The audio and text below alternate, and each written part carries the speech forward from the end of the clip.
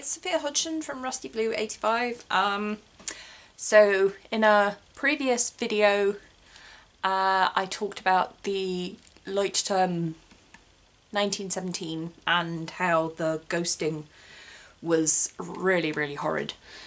And one of my lovely new subscribers suggested Catherine Pooler Canvo bullet journal because the pages were thicker.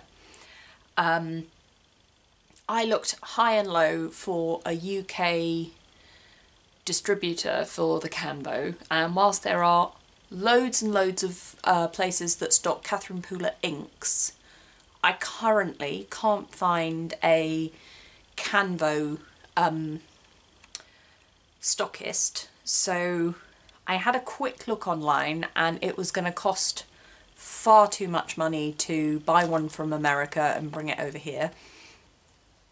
So I did a very quick Google of bullet journals for sale in the UK, and I found this company called Miso Paper that are a UK stockist of bullet journals, and they do the Leuchtturm 1917, but they also do Archer and Olive. Now I've got an Archer and Olive blackout journal and I love it. And the fact that they sell the Archer and Olive, I was just kind of like, well, I'm gonna have to give that one a go. And well, these Pigma Microns found their way into my cart as well, so I'm gonna try those out because I've never tried them before. But look at the pretty box. Oh, I mean, yeah, okay, I am one of those that, you know, kind of gets taken in by the pretty packaging, but look, it's so pretty. There is no way I can throw this box away. It's too pretty. So I got the green and it's so pretty. And it does say no ghosting or bleeding, perfect for markers, fountain pens and even paint. So I had to get the 192 page one because I was just kind of like, I'm gonna go all out for this. And it's a lot chunkier than I was expecting, but that's a good thing. So it's the kind of green version. I can't get it off. Everybody's probably laughing at me. Ooh.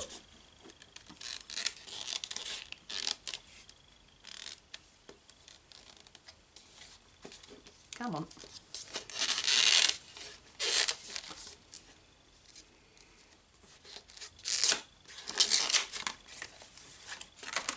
Obviously idiot proof, so I've had to rip it.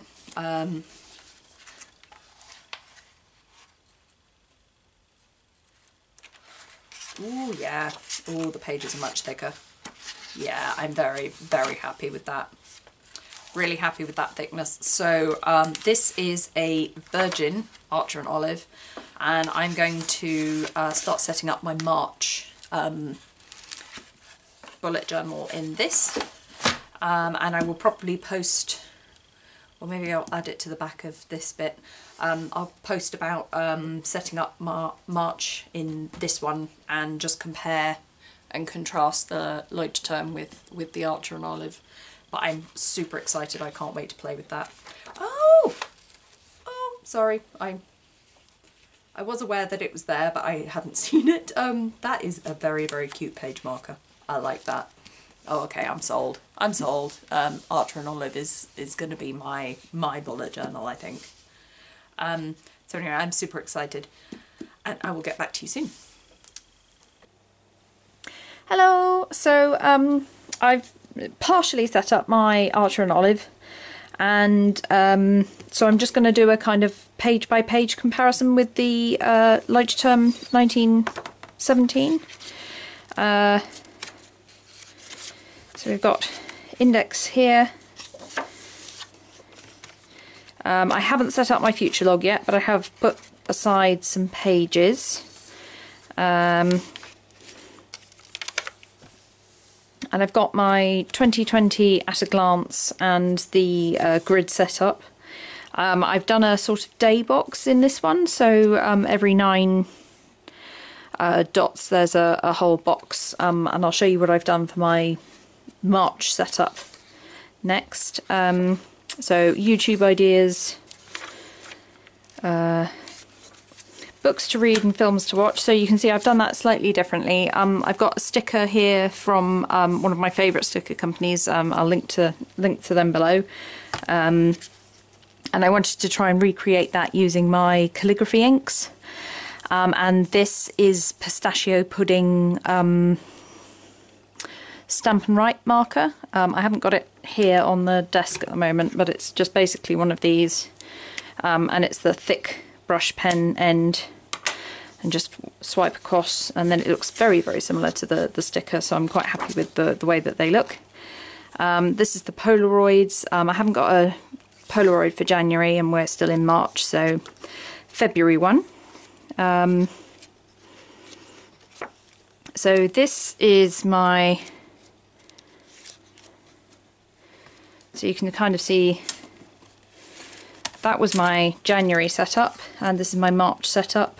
Obviously I'm not a bullet journalist, so I'm not going to do like a how I did it. And I had a little bit of a boo-boo in that the 30th and 31st of the month I couldn't fit them on the next row, so I stuck them up here at the top, and I have my March in the middle to kind of separate them out. But you know, bearing in mind this is like the 3rd month I've ever done, I'm quite happy with that. And I used a washi tape that I've got with the days of the week on. I haven't set up my habit trackers, but I've got the page, and haven't fully set up my mood tracker yet. I found this lovely, it wasn't quite a postcard, it was a piece of paper with this lovely illustration on, and I just really wanted to include it in March in the hope that, you know, kind of flowers, really excited about that. And this is my first weekly, so I've got notes down here. By Fleet Treatment, very important. I'm going to Edinburgh in a bit, so they need to go to the cattery. Pordicure. So that's my very first week in March, and I'm just absolutely loving the white paper of the Archer and Olive compared to the Leuchtturm. I just, there's no ghosting. As you can see there from my habit tracker, the ghosting on the Leuchtturm was dreadful. So I'm super, super happy with my Archer and Olive.